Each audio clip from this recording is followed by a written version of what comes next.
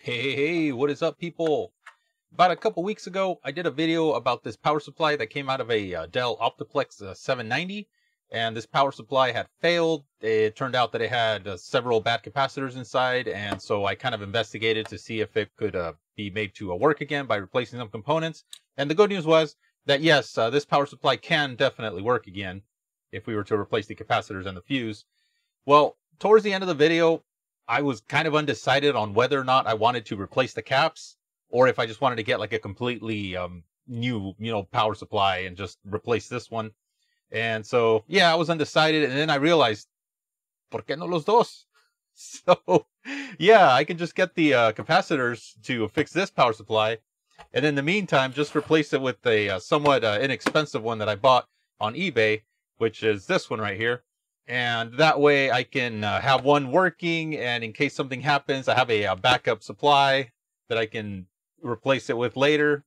And, if this one here goes bad or whatever, I can check it and see if I can repair it. And, that way I can kind of do that because, especially with the stuff that's like on like 24/7, things are going to fail. And a lot of the times it's the power supplies that fail. So if I could just keep a backup for, those scenarios, well, then that'd be ideal. So I received this one, and one thing that I immediately noticed in comparison to the original one is how much lighter it was. And so we can actually, I can actually show it to you.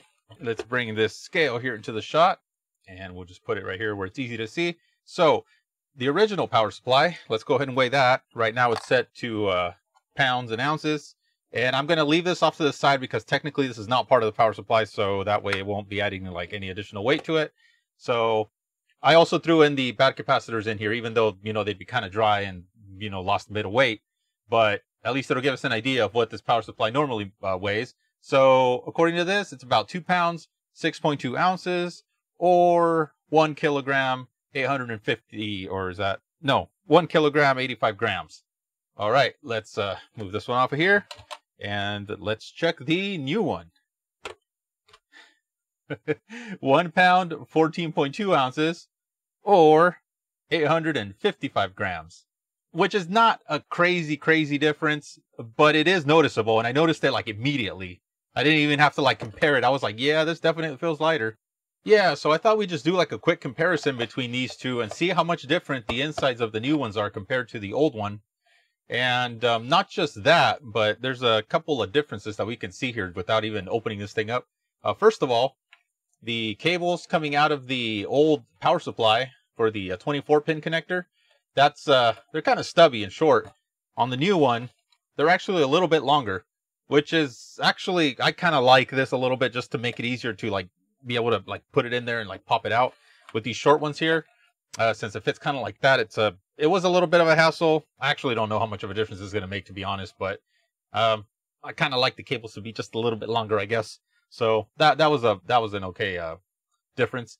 And also the 12 volt, the SATAs, these cables on the new one, they're also just a little bit longer. I tried to bundle these up here so they were kind of similar, and you can see how like these ones here, like they stick out like just a little bit more than the originals.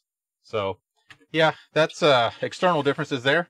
The label on the new one, let's see, I don't know how well it's going to come through here on video, but let's zoom in on that. So this is the labels on the original power supply. The text is nice and crisp, like all this little tiny fonts they're really legible. And as well as like this barcode over here, you can tell, that it's a very detailed print. On the new one, the text looks fuzzy. Like it's still legible, but it just doesn't appear to have that crispness that the original one does. Also, this barcode right here is not as dense looking as the on the original power supply. And the text on this also looks a little kind of like fuzzy. So I don't know, I'm kind of getting the impression that this is not a genuine Dell power supply, even though like the model number and everything is exactly the same. Let's get a screwdriver and actually take a look at the internals. I paid a total of $26.94 for this thing shipped. Now, on the original one, where we had 2 screws along the side here, and then there's 2 on this end, on the new one, there's 2 right here, which are kind of same position as those are. There's one right there, and it does have two on the side here, but there's also another one hiding in underneath that. So I don't know what that's all about just yet. I can't really tell from looking at it from the side either. But let's go ahead and remove just the case screws. I'm going to ignore those two for now, and let's just see what that does and see what's attached to the opposite side. Because, I mean, there's got to be something if there's screws there. And yeah, we don't need no stinking guarantee. That screw doesn't feel... Oh! That's a Torx. Yeah, I'm definitely starting to get the feeling here that this is not a genuine Dell power supply. So, I don't know how easily it's going to be able to tell. But yep, that's definitely a Torx. And what about this one? This might be a Torx as well. Actually, I said I wasn't going to remove that one. Let's see if this comes off. Alright, let's cut this zip tie over here. And let's see if this case lift... Oh, it does lift off. So what's on the other... There's nothing... Oh! Ha ha ha! Wait till you see it. It's a weight! So it's a big chunk of metal there for added weight to this thing. And they glued it in place, presumably so that it doesn't rattle around. Oh man, that's some like massive cheat right there. Jeez, man. So let's get a comparison here of the thickness of this metal, because I'm pretty sure that that's also kind of drastically different. Well, maybe not drastically, but it's definitely different. So here we go. This is the... Let's measure the original. So this thing is stuck. Why is it stuck? There it goes.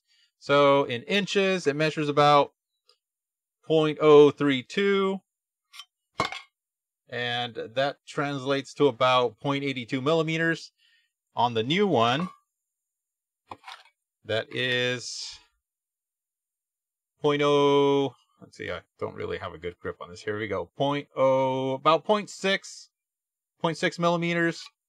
Or, trying to keep that as steady as possible there, 0.6 millimeters or 0.023 inches.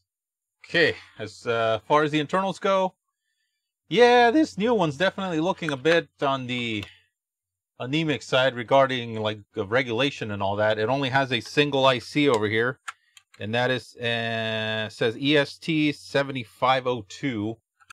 This one here, the original one, it does have a PFC or power factor correcting circuit, because that's what it uses that big coil there for, and that's why it only had a single like large capacitor underneath this heatsink. This one here does not have that, so it just uses these two capacitors to store the rectified mains. And so yeah, that's a difference there regarding the actual electronics.